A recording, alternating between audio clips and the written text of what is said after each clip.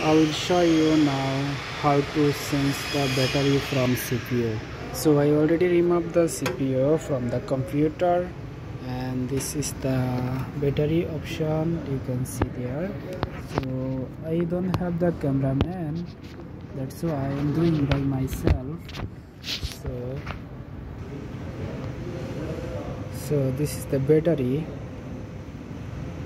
There is mark always, you should be the same number. This is 2032.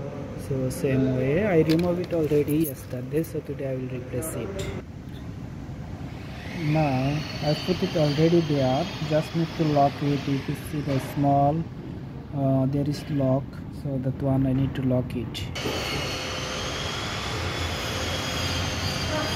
So just need to put it the same position and just push little down. So I already put it back, so it's lock it already. So I will put it back same way.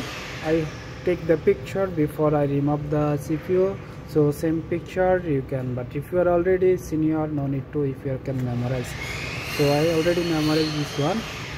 Okay guys, bye.